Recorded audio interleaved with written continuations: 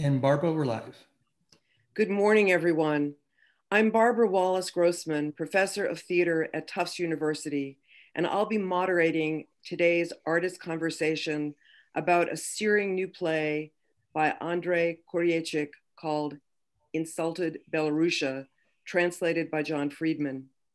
I'm delighted to introduce our panelists, playwright Andrei Kureichik, who is zooming in from temporary exile, translator John Freedman, coming in from Greece, director Guillermo Cienfuegos, co-artistic director of RogueMachine Theater in Los Angeles, coming in from Los Angeles, director Igor Goylak, artistic director of Arlekin Players Theater in Boston, coming in from Boston, and I'm also in Boston, speaking to you on land that once belonged to the Massachusetts people, a tribe whose name is now our state's. Before we start the conversation, I'd like to, particularly for those of you who may not have had the opportunity to see one of the readings, just give you some context for this play. Insulted Belarussia is about a revolution that has happened in Belarus, not a revolution that happened 100 years ago, or 50 years ago, or 10 years ago, or a year. It's happening now. People are on the streets of Belarus now, protesting a profoundly undemocratic election process, an election that should have resulted in the removal from office of the man who has held it for the past 26 years, President Alexander Lukashenko, who's been called the last dictator in Europe.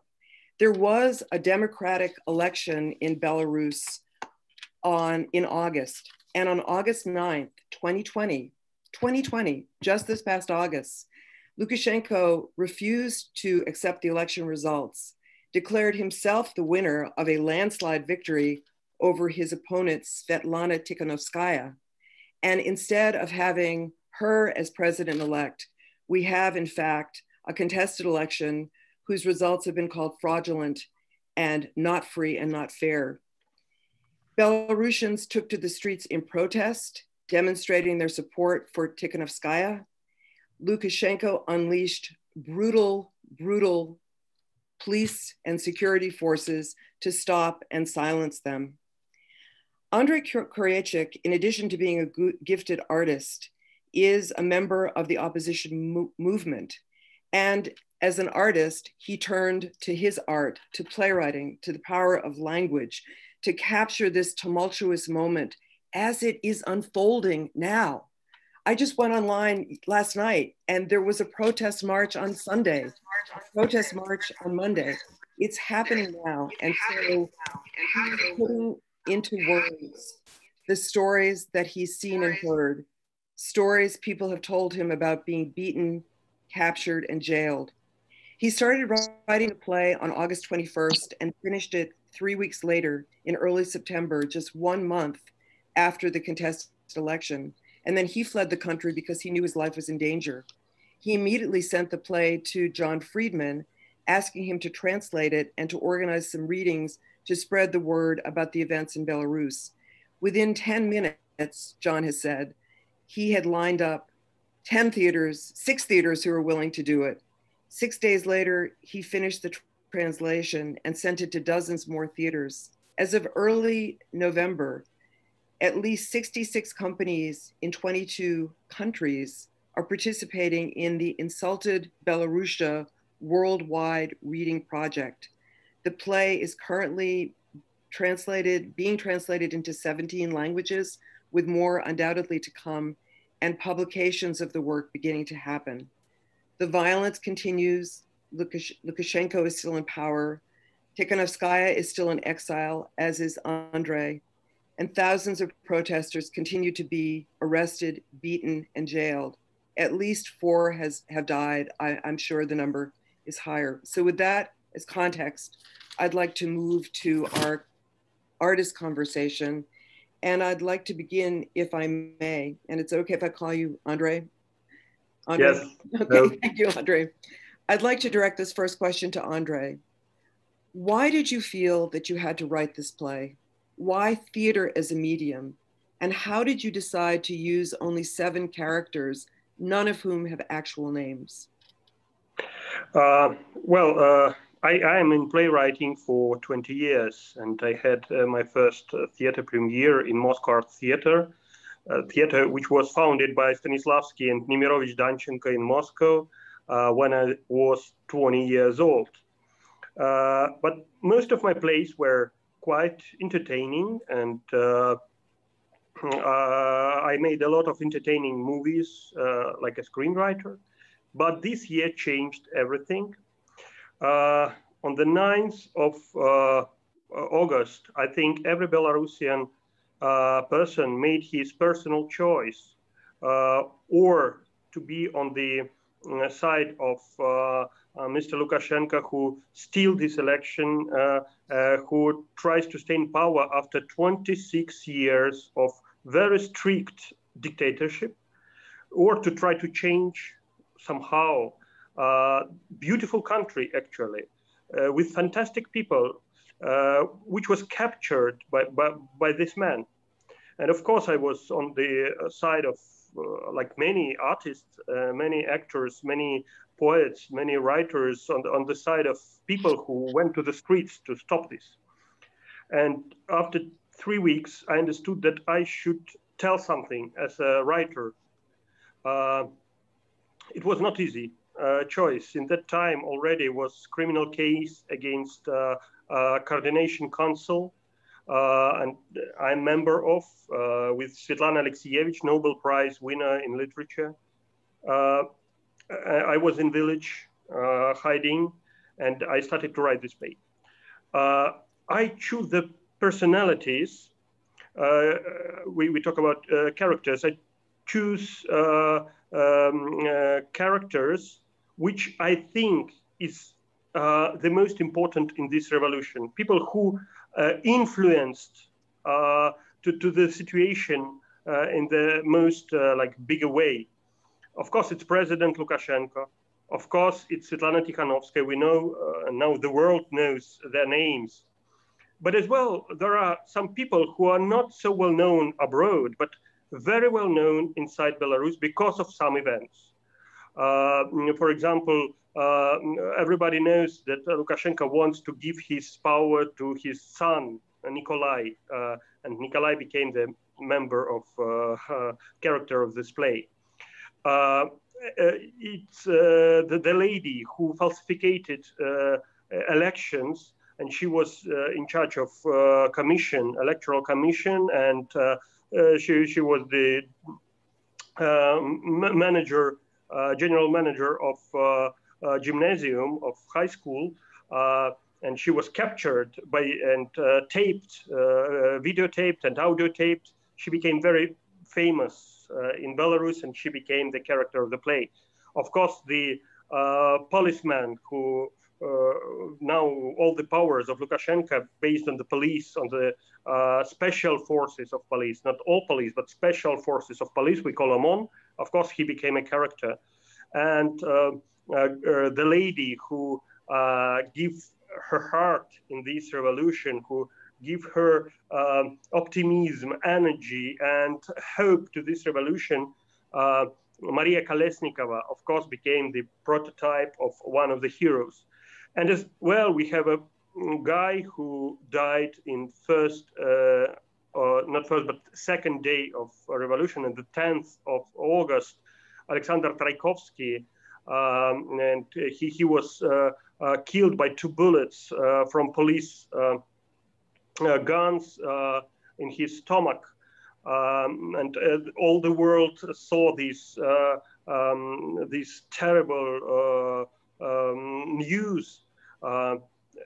He as well, I think the guys like him, of course, very important in this revolution.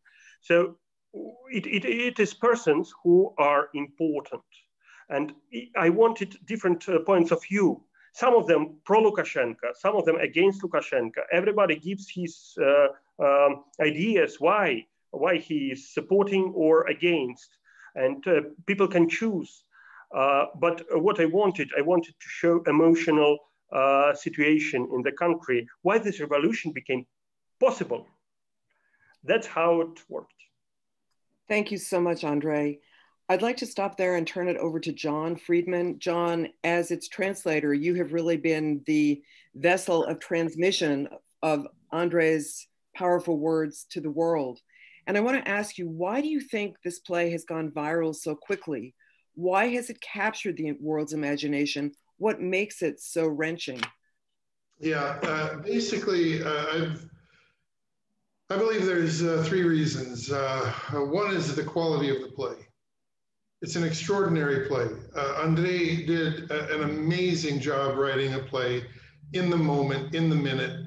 It's a very hard thing to do, to create a work of art, a lasting work of art about a world that is caving in around you as you work. And he was able to do that. He created a beautiful, poetic, and terrible and terrifying play that is going to last. It's going to speak to many generations, and it's going to speak to many nations, as it already is. That's going to last. Another thing is the revolution itself. Let's be honest. The world is easily transfixed by politics, and this is a case where we have an incredibly beautiful revolution. It's physically beautiful. You turn it on and you turn on the clips, you turn on the TV and you watch these things with these women coming out in white dresses with their white, red, white banners and their scarves and their dresses decorated and the flags painted on their cheeks and red, white, red bouquets that they give to the stormtroopers. And it's incredibly beautiful to see.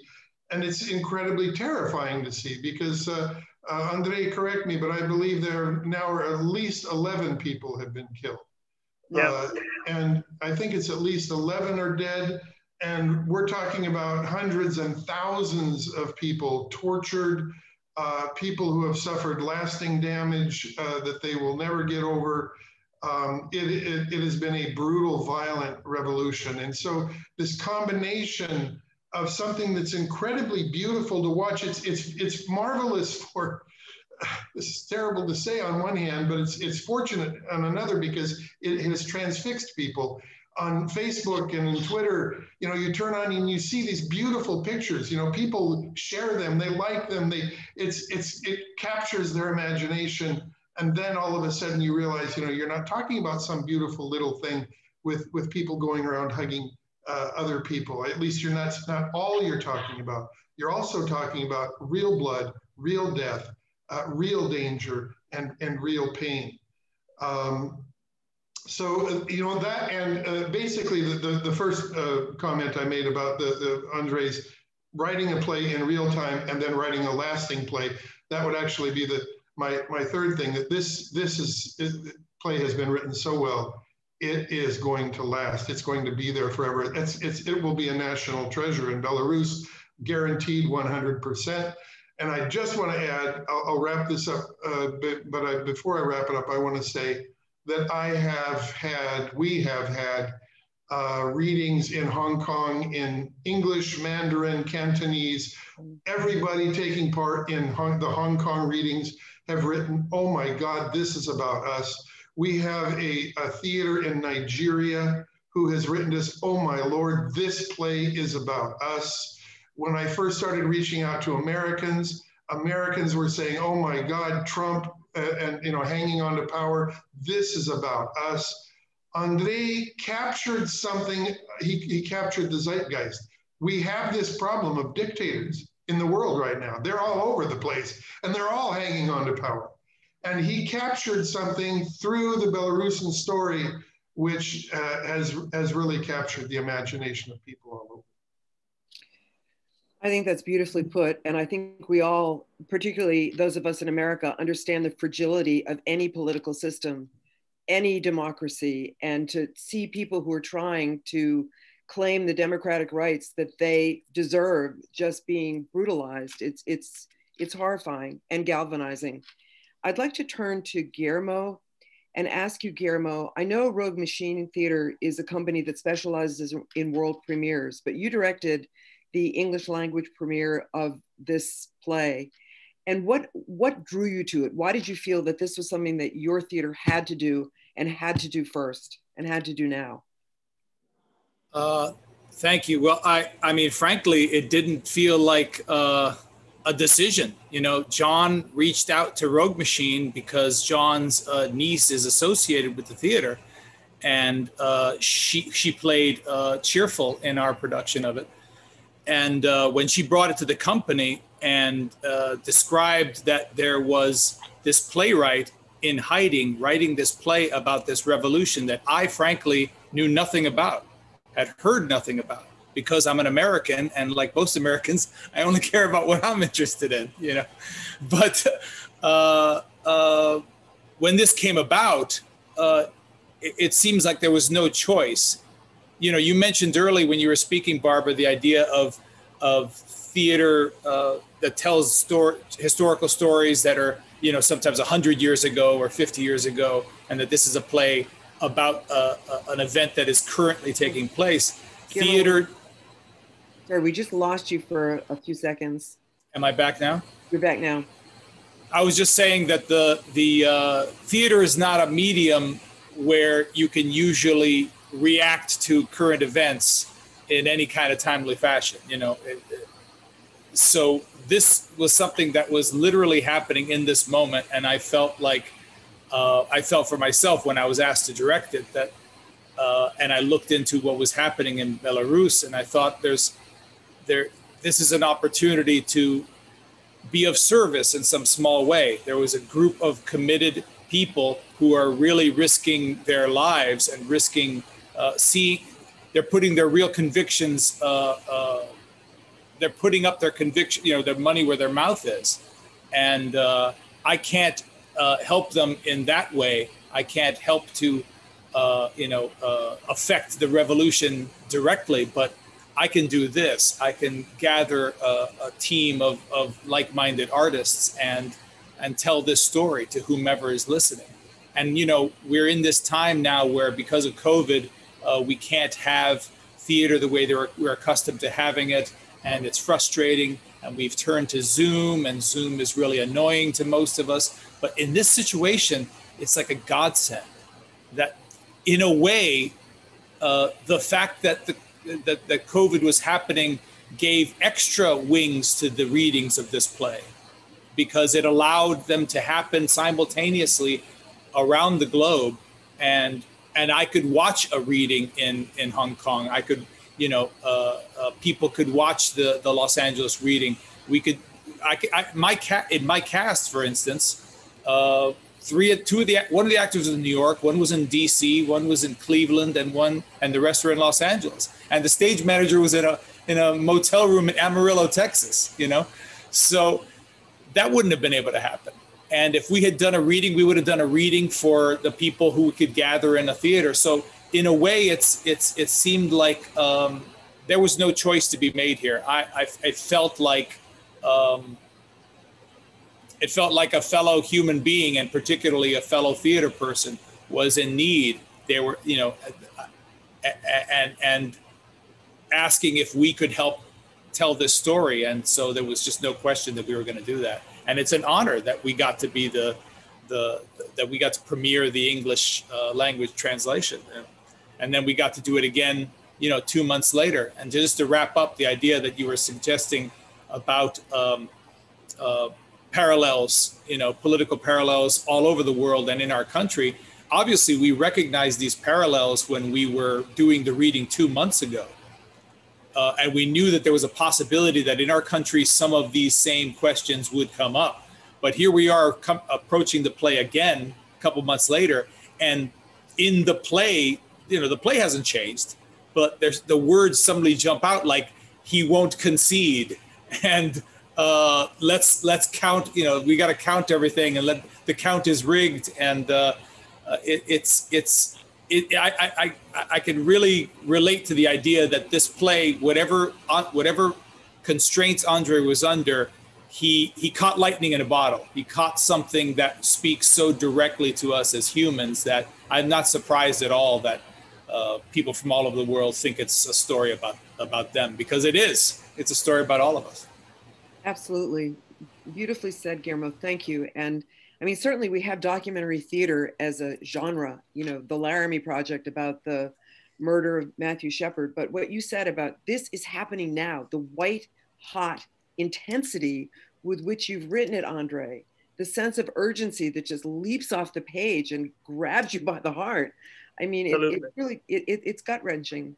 So I want to actually turn to Igor, because Igor, I know Arlekin has mounted stage readings in English, but you've actually directed the first production in Russian. And I want to ask you about the experience of doing that, and if you see a difference in the response of Russian-speaking audience members as opposed to English-speaking audience members, or is, well, I'll just stop there. Do you notice a difference, and what's been your experience working with the play in Russian as well as in English?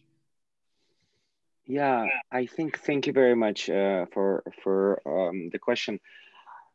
I think it's really interesting that part of our audience is Russian speaking, probably bigger part, probably around 60%. And we do productions in both Russian and English.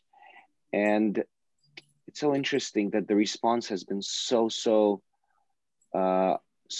different, because the Russian-speaking audience that we have, you know, came from the Soviet Union, and it really hits close to home. It you know, it's a two-sided coin. On one side, it's people that are ready to understand and try to kind of live in the moment. And the other side of the coin is people that don't want to hear anything about what's happening over there. They want to close off and never even hear about the existence of whatever they left, because they were so hurt by whatever they emigrated from. And you know, there's so the two sides of the coin. One is very aggressive anti Soviet. It's really a kind of like a Soviet regime. And the other side of people, I don't want to hear about it. It hurts too much. So that has been really, really interesting. The response of the English-speaking audience has been great. Has been, oh, so this is not a part of Russia. Is this somewhere in Siberia? Almost. So it's a little bit further, I would say, from them. But you know, I think they're also very, very open to learning about what's happening. So, you know, experiencing this through both lenses seems extremely interesting. And then when they intermix, when the Russians come to the English-speaking production, the experience of listening to this production is quite different. And the talk back is quite interesting. It's there's a lot of kind of inner conflict, especially with the immigrants, and immigrants are feeling, on one hand, understood, because this is what they left. This is what they ran away from. And on the other hand, feeling seen. The other thing that I want to mention is what fascinated me about this play and why I responded so quickly is what I've been thinking about is the idea of where's the threshold to which we as human beings need to respond to what's happening on the other side of the earth. Like, we can't respond to everything, otherwise we go crazy, right? But what is a person that, what is a human being in the larger sense of the word? What do we have to respond to?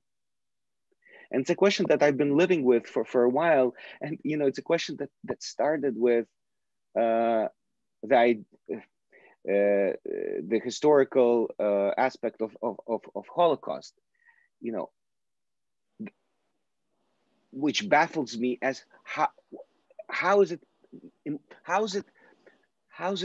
possible that other countries didn't respond, like the United States, right? How is it possible? And we are now, I'm not comparing, but I feel like there is a responsibility. There's a human responsibility to respond and not to shy away from it. And that's what really drove me to this play. Not really the artistic side.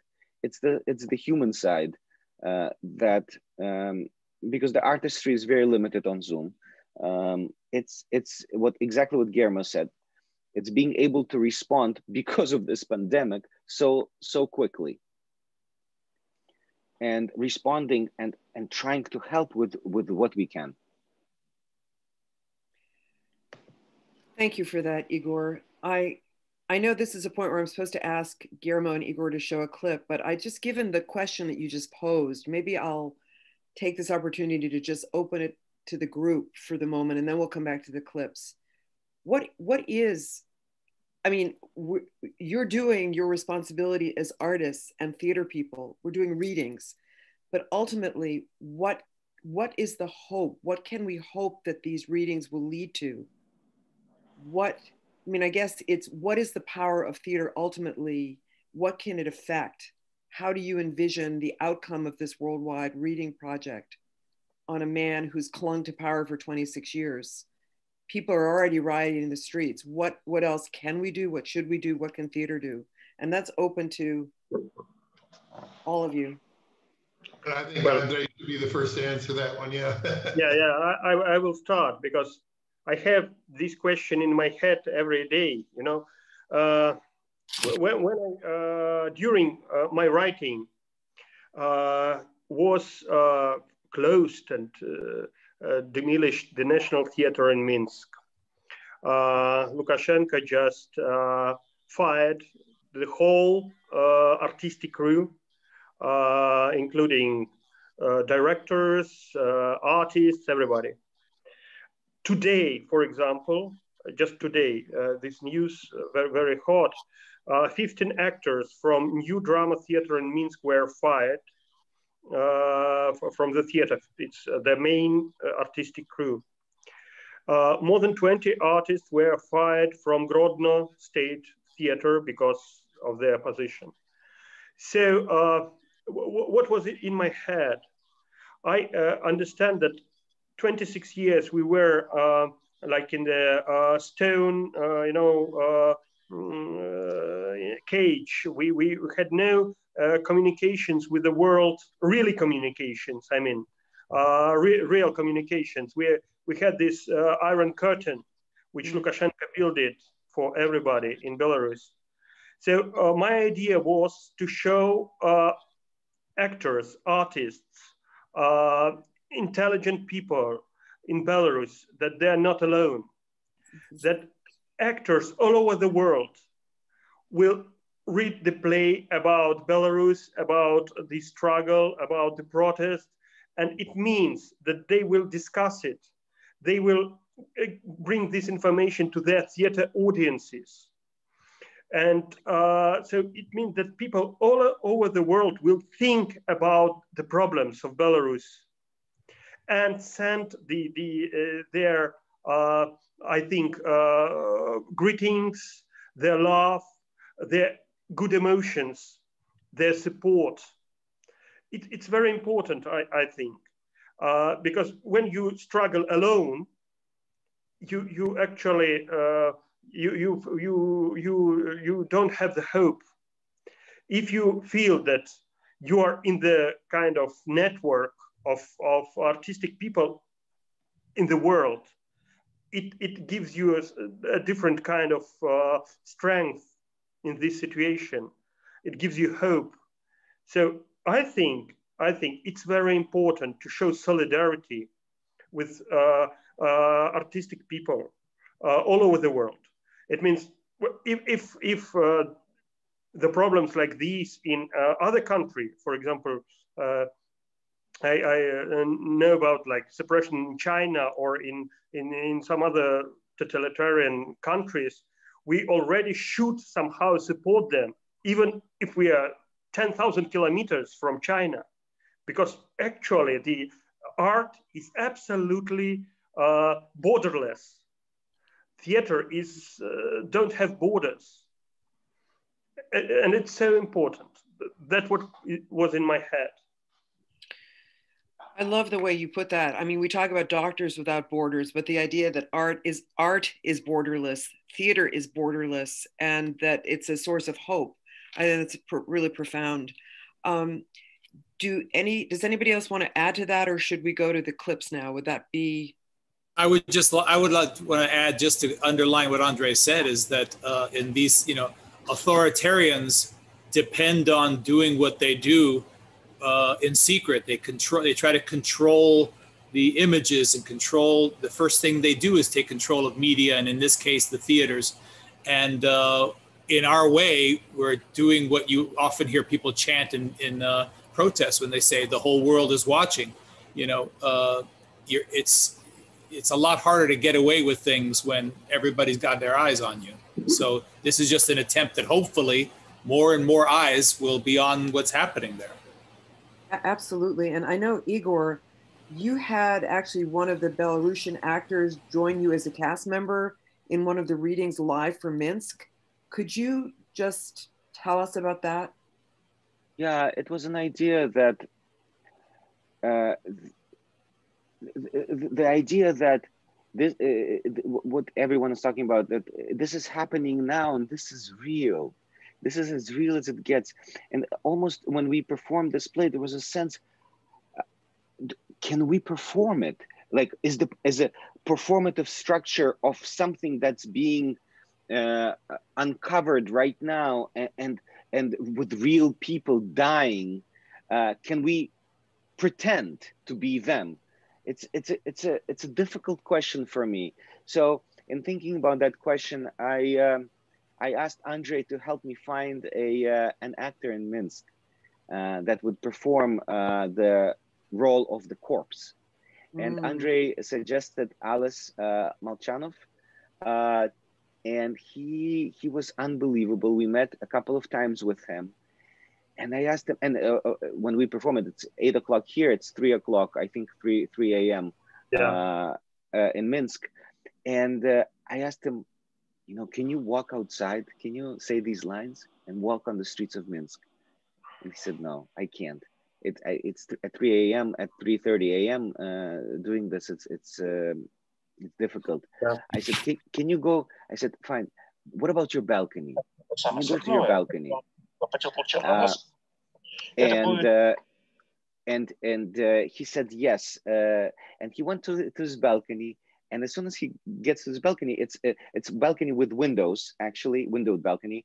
And I see the white flag hanging on the balcony. So there's no better set design. It's pre-designed. And I said, did you just hang this? No, it's been hanging here for all this time. Is it dangerous to hang? Maybe, I don't know, but it's here. What play? There's no play. And then when he at one point he says his lines, and he opens the window to the balcony and says, "This city is mine, and I will not give it away." And we see Minsk, the lights of Minsk. We see this flag that was there, that was not pre-made, that was not for theater, site specific. Incredibly powerful. And just for people who, again, may not know the play, when Igor refers to the actor playing the corpse, the characters in the play do not have names, although two of them, they're based on real people, but the characters are called oldster, novice, mentor, corpse, cheerful, avian, and youth. And maybe that's a good time to ask you, Andrei, why you opted for almost emblematic names. Made me think of the morality play Everyman. Is this a morality play, or just is there another reason? well, it's difficult because, of course, I didn't take only one person as a prototype. Some characters are combined in their stories.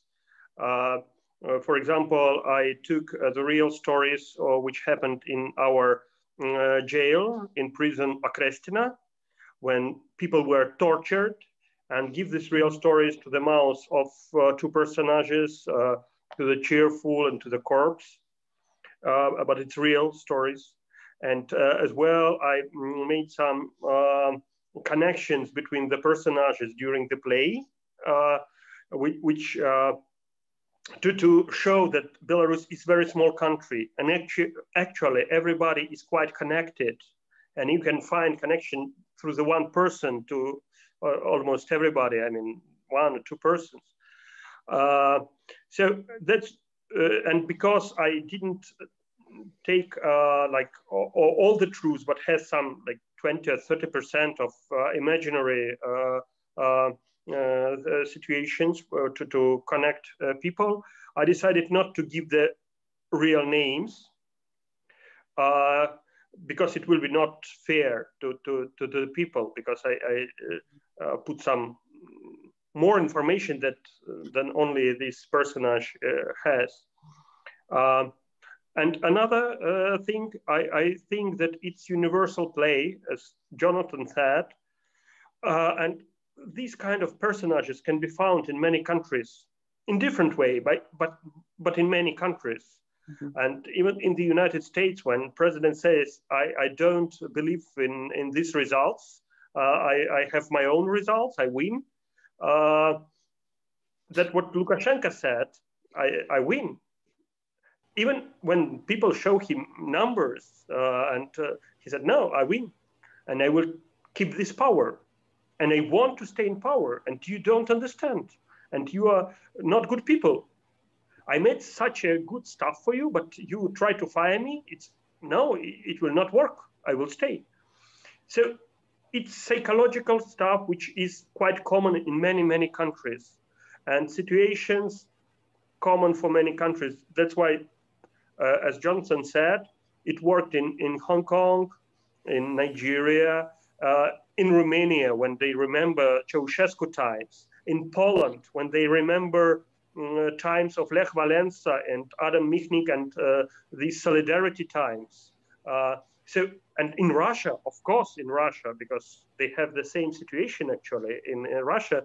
I believe that in a few years, they will have the same protests as well against Putin. So everybody feels that there is something common in his country with this play. And I think that's why I didn't take names. Thank you very much. I think at this point, it would be really helpful to see the clips that you've prepared.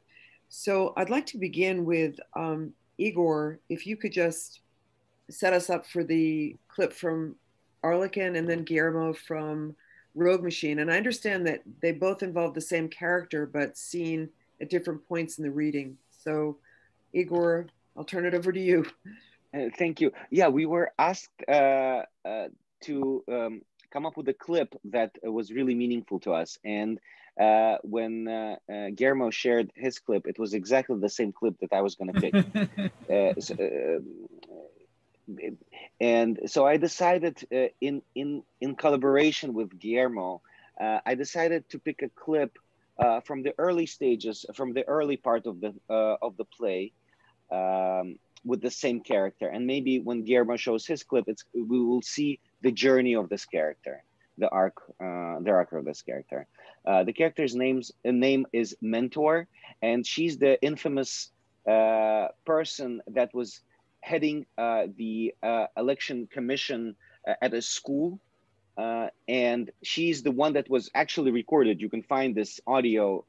There may be video, I'm not sure, but there's definitely audio on YouTube, yeah.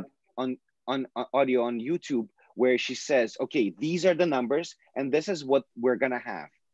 And so this is the character that we get to see in Andrei's play. And this is one of her first monologues in the beginning. Якая тварь выложила в интернет запись нашей репетиции? А ну, смотреть мне в глаза. Светлана Викторовна, ты? Катерина, твоих рук дело. Касатонова. Касатонова, шутки вам, что ли? Это же государственная тайна. Вас же поставили блюсти государственный интерес. Оказали доверие. Доверие. А вы? Вы только поглядите, что люди пишут. Вот прямо тут в Ютубе. Иуды, мы вас посадим, фальсификаторы. Вот 20 лет не фальсификаторы, а тут фальсификаторы. Вы нарушаете закон. Мне до пенсии 4 года осталось. Я из директорского кресла никуда не уйду. И президент правильно, что не уходит. Свое место надо держать до конца. Оно потом и кровью заработано. Все эти бюллетени, это все баловство. Значит, записали цифры, что я давала в протокол, повесили на дверь и пусть подавится. ОМОН вас всех развезет.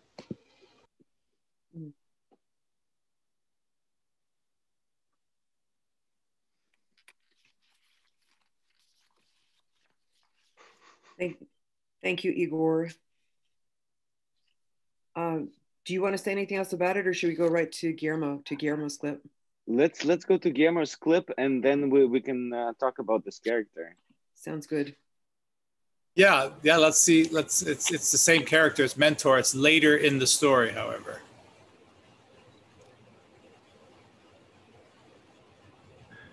Prostitutes, drug addicts, sheep, cannon fodder. You'll be on your knees yet, begging me to come back. How could they trade me for that dumb clock, that housewife, a woman? That pathetic thing.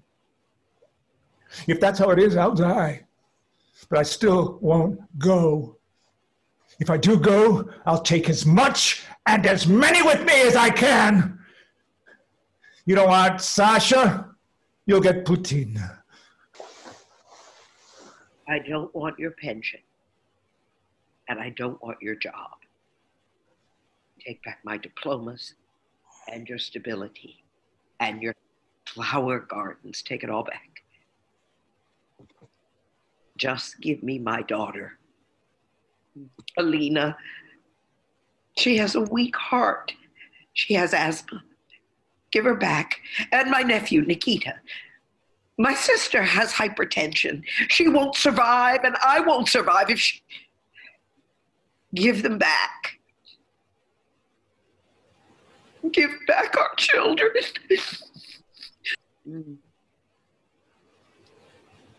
Beautiful. Yeah,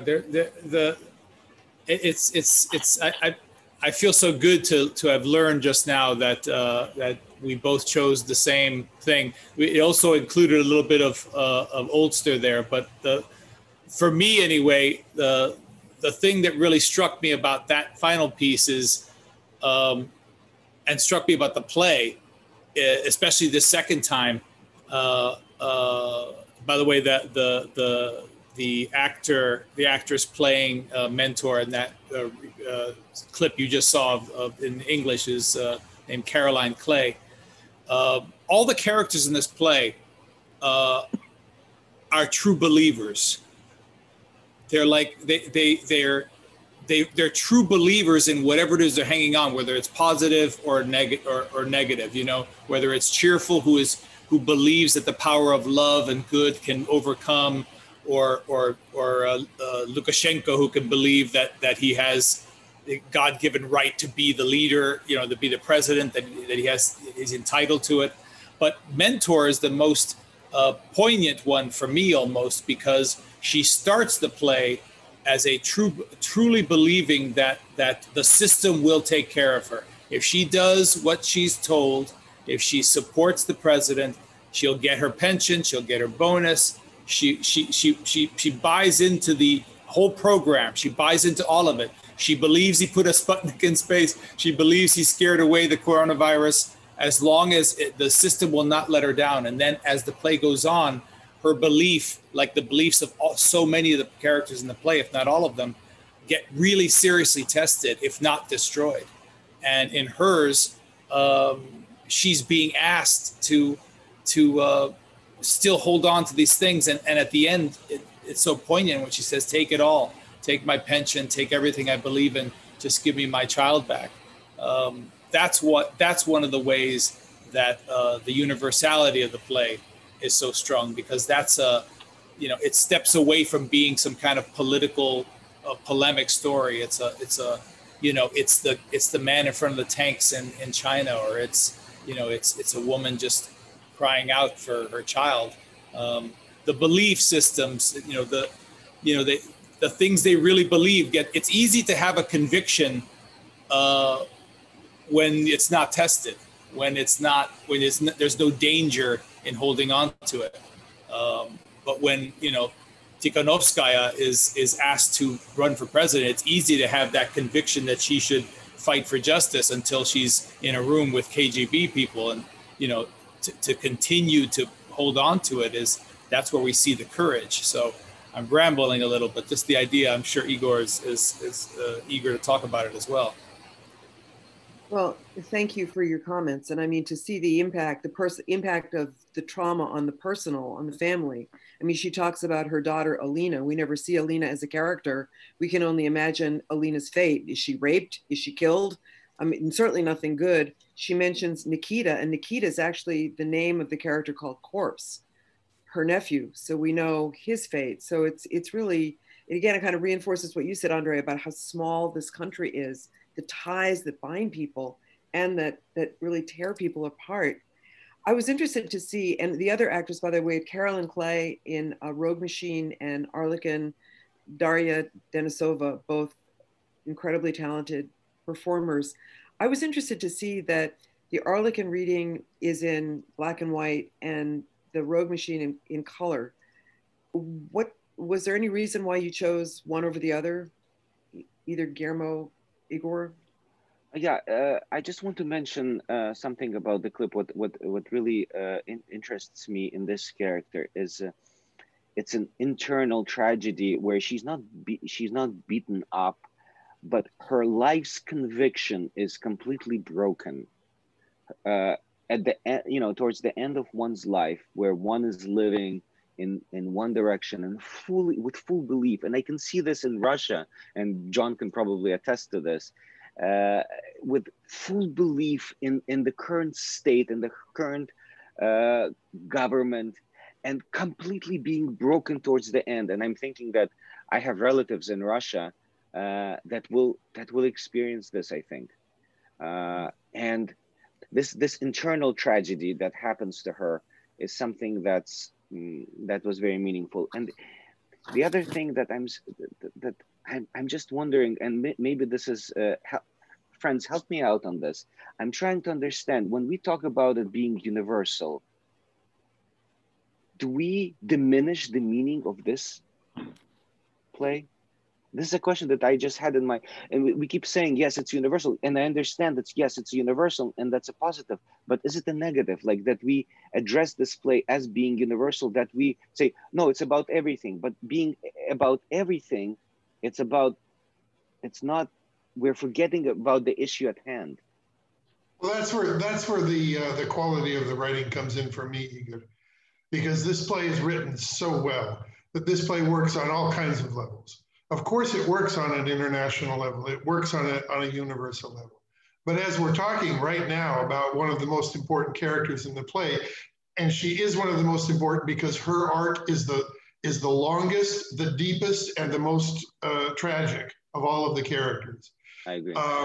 Even including Corpse, who dies, but he basically set himself up for that. So it's not as his death is not as tragic as the loss of her entire life, and as you talked about, her whole system beliefs just absolutely falls down all around her and crashes into nothing. This play has that specifics, has that very specific, and it's a very specific Slavic, of course, very specific Belarusian story. The people actually, if you know Belarus, which I really don't, I lived in Russia for 30 years. I only know Belarus by way of Russia, but knowing Russia very well, I know that this is a very specific picture of Belarusians. But it works, it works on so many levels. And that is the answer to your question at some point, because it works 100% as a play specifically about Belarus, specifically the revolution going on right now and these people. And yet when it's extracted from that situation, all of a sudden it begins to fill up with other meanings that other people bring to it. And I just have to add, because I forgot to mention it, I'm talking to a guy in Chile right now about doing it in Chile. And he wrote back to me a long, long letter, and he says, I haven't heard nothing about the Belarusian Revolution. But he said, it sounds like the one we're going through right now. He said he also is in exile in Mexico. And he said that in Chile right now, there's this huge revolution going on with the uprising of the populace, the government beating them down. And, you know, it's astonishing, once again, I come back to the universality of the play. It is fitting what is happening all around the world. And yet, you, Igor, as a Russian emigre, you know perfectly well that these characters that Andrei has written, they are really, really specific. And you know them. You can walk out on the street somewhere in Minsk and you can see them, you know. So that's how, the reason is the quality of the play. That's the answer to your question, in my opinion. And I think you're right, though, Igor. Is the idea is that maybe it's the use of the word universal throws it off a little bit. We're really talking about the impact is definitely universal, but maybe we're talking about the idea that the character is so relatable that we're able to empathize with them in such a personal way.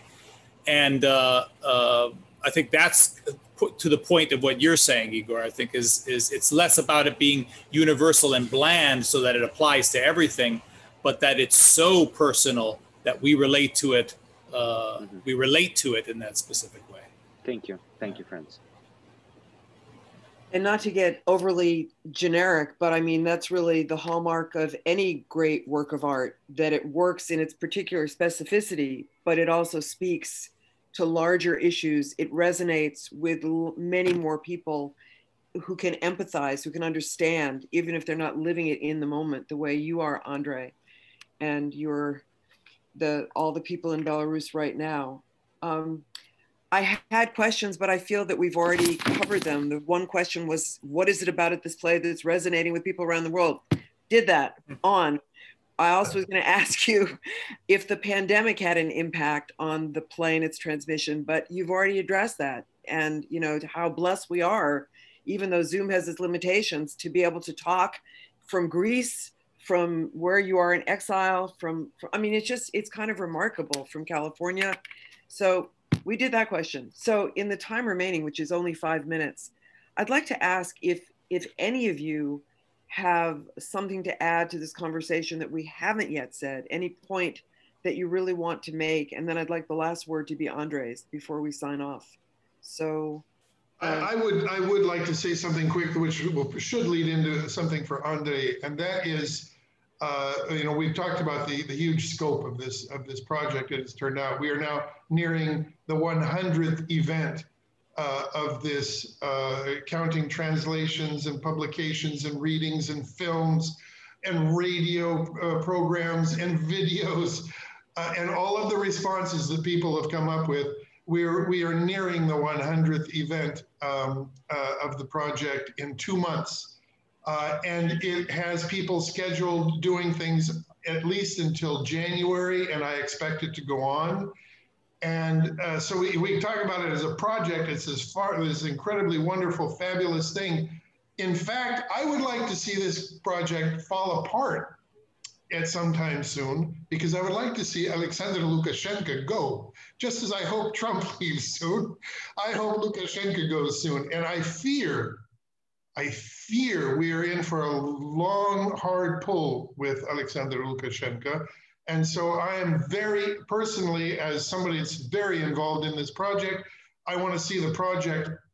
I want the project to be as tenacious as Lukashenko. I think that is my goal at this moment. At which point, Andrei, if you want to pick up on that, I'm sure you have something about that to say. First, I would like to say actually thank you and express my appreciation to people who devoted their time who put their emotions, who made these fantastic readings all over the world. You are right. It's a lot of events, and some people just come, have no knowledge about the situation, and then somehow become very active and go further. So my appreciation is fantastic, and especially to you, Jonathan, because actually it started from you. You was the first energetic point of this project. Yes, the problem is that our revolution is very peaceful, you know. If we took armory and go and try to kill this bad Lukashenko, blah blah blah, maybe it goes like in other, like African or other countries, but it's not the way we want this revolution to happen. We don't want to kill anybody, to beat anybody, to crush the cars or shops. It's very peaceful. And of course, when you are very peacefully have this peaceful protest, you have other side with guns and these machines and these water pumps and everything, and they are very cruel, and they put people in prison and beat them, and then send them to jail for like half a month, and so on. You never know when it finishes and how it finishes. I really hope this revolution will stay peaceful. I really don't want any civil war in a very nice country, which I love, and I really think it's one of the best countries in Europe, actually, for me. But what I think, this revolution should be a revolution of love and solidarity. And our project helps us to understand that we can change everything if we are in solidarity and help each other. That it is about, actually, for me. This project and this revolution and this play and our discussion and everything. It's about solidarity of good people. Thank you very much. Thank you so much, Andrei. And on that really positive and hopeful note, I'd like to say thank you to our panelists. Thank you to HowlRound. Thank you to Arlekin Players Theater, RogueMachine Theater, Broadband Collaborative, the Cherry Orchard Festival. Thanks to all of you for making this program possible. And most of all, thank you to you, Andrei, for your courage, for your creativity, and your commitment to social justice and to solidarity. So onward. Thank you so much.